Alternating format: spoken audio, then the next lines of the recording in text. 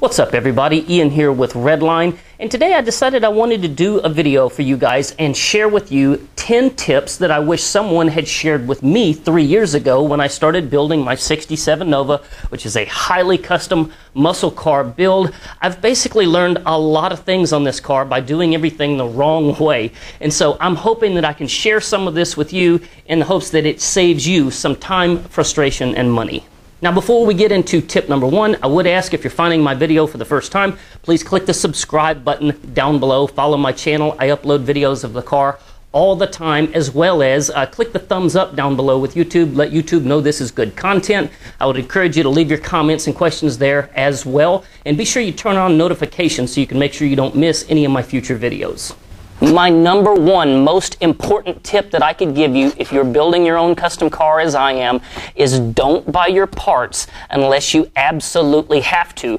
Put it off for as long as possible. If you'll have a look at this picture here, you'll notice that I've got a Heights independent front suspension clip on the front of my car. However, on the car right now is a Detroit Speed front end. I ended up sending back my Heights front end because I determined that the ride height I wasn't going to be happy with, and I wanted to go with a DSE front end. However, I got overzealous, and about 18 months before it was actually necessary, I went out and bought a 15-inch Willwood brake kit for the Heights front end. I didn't need the kit, but I just had to see it on the car. You know, I was overexcited about it. I bought the kit, and now that I've run off and switched front ends, I don't need this kit. I've got a guy that's picking this thing up tomorrow for $250 less than I paid for it. So I have learned this multiple times over, and I could give you more examples just like this one where I've run off and I've bought something too early, later realized that, dadgummit, I bought the wrong thing, I need this, I need that. So don't buy your parts until it's absolutely time. Hopefully that will save you a little bit of money when you run off and buy stuff too far in advance and you get something it turns out you don't need. Tip number two is kind of a derivative of tip number one, which is to say that sometimes procrastination is a good thing. Tip number two is don't fully weld something until you absolutely have to. And I'm going to use this as an example, the seat mounts in my car. You'll notice that I've got a few random little metal parts here sitting on my table. These used to be the seat mounts for the driver's side front seat in my car. If you'll have a look at this shot right here, you'll notice that my current seat mounts that I've built into the car are just tack welded into place. They are not fully welded. Now, it goes to say in this situation that you're really doing yourself a big favor if you just tack weld it in, you don't fully weld it, and you leave it that way. You're allowing yourself the ability to have an epiphany that is not an expensive epiphany, which is exactly what happened with my seat mounts. I realized that my rear suspension arm that came off of my independent rear suspension system needed to tie into my seat mounts, and as a result, I had designed them wrong the first time, but thankfully they were only tack welded into place. It was very easy to get them out of the car and start over again. So tip number two is don't fully weld it unless you absolutely have to. Tip number three for building a custom car is get yourself a wheel simulation fitment tool. I use this one that's made by the folks at IFS. I think it was around $100 or so. I've also got a link down below in the description to their website, as well as another link where I do a full review video of that little tool. Get yourself one of those so that you can make sure that you get the proper back spacing, wheel width, and wheel diameter so that your wheels fit your car like they're supposed to. In my case, I had a set of forge lines made for this thing that were nearly $10,000. So it's a really expensive lesson to learn the hard way. When you can get one of these things for, you know, $100, use it and, you know, put it on eBay, get 60, 70 bucks out of it used, that $30 that you ended up wasting to make sure that you got the correct wheel for this car is money well spent.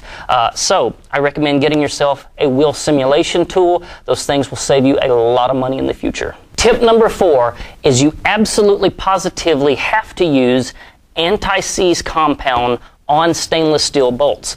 I had no idea that this was an actual thing. I had these little threaded bungs made and bought myself some stainless steel bolts, and I did this so that I could thread these things in here and use these little straps that you see here, these little rubber straps to hold my fuel line in place. And I began to notice something kind of odd. I couldn't get the damn bolts out. I would lock them down really, really tight, you know, like you would any regular bolt, and then when you would go to pull it out, you couldn't get it out. So I started asking questions, and come to find out, stainless steel bolts will gall up inside the threads very, very badly and lock themselves into place. On this particular bolt right here, on my hood hinge, I went to go pull that thing out. I had not put anti-seize compound on there, and I noticed that it started getting tighter and tighter as I was pulling this thing out for the very first time. I stopped and did my research, found out what was happening.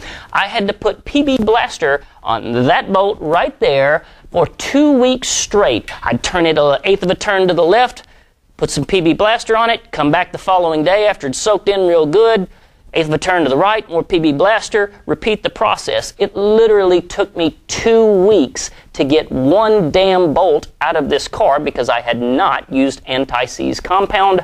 Tip number 4 is you absolutely have to use this stuff on your stainless steel bolts. My tip number 5 is frankly kind of counterintuitive. Most folks will tell you that when you get the car stripped down to the bare shell, go ahead and media blast the whole car. I disagree with that, and let me tell you why. What I think that you should do is when you get your car down to the bare shell, go ahead and evaluate as best you can what body panels you believe need to be replaced and need to be pulled off the car before you media blast it. Now, that's kind of difficult to do, but sometimes you can evaluate these things and realize, okay, well, the quarter's shot, I don't need to media blast the car to come to the conclusion that the rear quarter on the car is shot. So go ahead and pull it off as I have done here. In my case, the same can be said for the roof. And by doing so, when you get the roof out of the way, this is just a new roof sitting on the car, and you get the rear quarter out of the way, as this instance is here, what that allows you to do is to media blast everything on the inside of the car that you couldn't normally get to. So if you were to pick up the roof of my car and look underneath it, all of this area up in here, which was rusted, I was able to get to that area and media blast it all and prime it all. So on the top side of my roof braces, in between the roof and the top side of my roof braces, all of that stuff has been taken down to bare metal and primed. And so if you tried to blast your car before you put those, you took those panels off, you would never be able to access those kind of areas. So get everything stripped off the car as much as you possibly can, then media blast the car. That's tip number 5. Tip number 6 is get yourself one of these P-Ayr foam engine blocks. I'm going to put a link down below in the description where you can find these things. This is my real LS3 with my real TR6060 transmission, and I have found that getting this real engine in and out of the car every time you want to check header clearance or oil pan clearance, something like that, is remarkably difficult when P-Ayr makes these foam engine blocks that are the exact same thing, all the threaded inserts, they weigh nothing. Getting this thing in and out of the car makes building the car way, way easier. And again, kind of like a wheel alignment tool, when you're done with it, you don't think you're going to need it again, throw it on eBay, take a $100 loss. It's money well spent. Get yourself a P-Ayr foam engine block. That's tip number 6. Tip number 7 is realize the incredible importance of the location of the door. Now, door hinges have the ability to be adjusted quite a bit, where I can raise this door up and down, I can tilt it this way or that way, I can move it forward or rearward. So what you want to do is, before you run off and say, for instance, you take off your rear quarter, as I have done, it's terribly important that you make sure that your door is in the proper location. It's lined up with your rocker like you want it. It's also lined up at the front so that my rocker and my door end at the exact same point.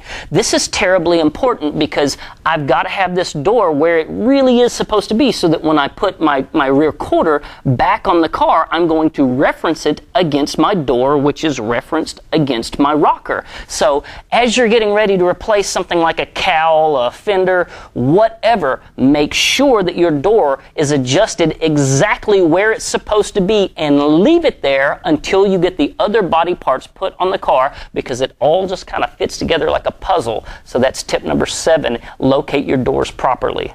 Tip number 8 is I recommend picking a plumbing supplier and sticking with that plumbing supplier.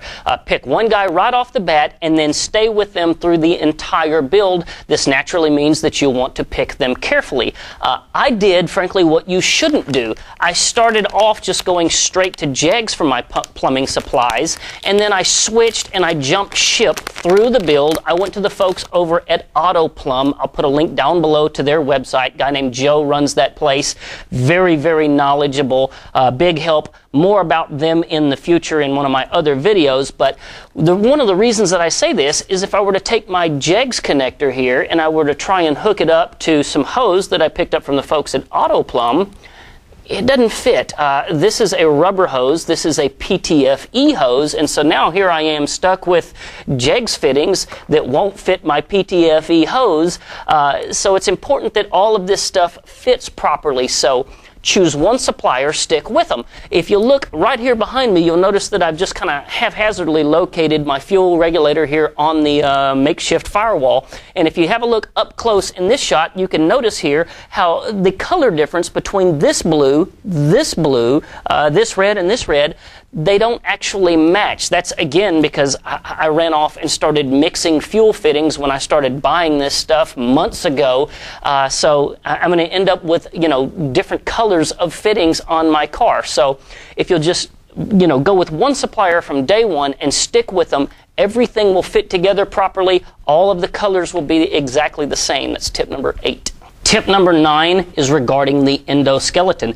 The endoskeleton is the system of bars, in my case here some square tubing, that holds the shell of the car together. Now, as you start removing things like the roof, the rear quarters, the floor, all of this, you're making the shell of the car very, very wobbly to where it can move on you. So it's terribly important that you weld a system of bars up inside of the car so that the shell does not move as you start removing things like the roof and the floor and things of that nature. The last thing that you ever want to have happen is you get this car put back together, everything's fully welded, you go to put the windshield in place, you got 1/4 of an inch too much space on the left and 1/4 of an inch too little space on the right, and at that point you realize that your car has done one of these and you didn't know that it did it. So it's terribly important that you put an endoskeleton in your car if you are going to start removing and replacing big body panels on it. Now, it is also worth mentioning in one of my first videos, I did my endoskeleton and I did it wrong. I actually put my bars to where they hooked in on the inside of the door jamb. You'll notice today I can close my doors even though my endoskeleton is in the car. So I ended up having to tear out my first endoskeleton and completely redo it. I even came back after that and put in a section right here so that I could put my seats in the car. That way I could start building and designing the floor pans, the seat mounts, all of that. So I've made several modifications to this thing, and I've learned build your endoskeleton very, very carefully, very well thought out, and damn sure don't do what I did and put it inside the door jamb. That's a no-no. That's tip number 9. My number 10 tip, if you're building a custom car like I am, and assuming you are going to do braided lines like I'm doing, is get yourself one of these tools from the folks at Koul Tools. For the past month, I have been making my lines, basically trying to take my little collars here and slide them over the braided line here without the braided line fraying. That is terribly difficult to do, a remarkable amount of time wasted, as well as the number of times I've been poked in the thumb and it started bleeding because this braided line, just goes right into you like a little hypodermic needle. So much frustration in trying to do that stuff. So I got online recently and I found something to solve this problem. The folks at Koul Tools make these little tools. You can kind of see in this shot right here that you just load the collar into one of these little things, and basically what you've got here is like a little a funnel, if you will, so that you sandwich the two halves of this tool together and you have this funnel that basically does nothing more than funnels your braided line into your collar so that it's not allowed to fray and actually goes into the collar. If you have a look up close right here, you'll notice that this line is just major frayed here on the outside of this thing.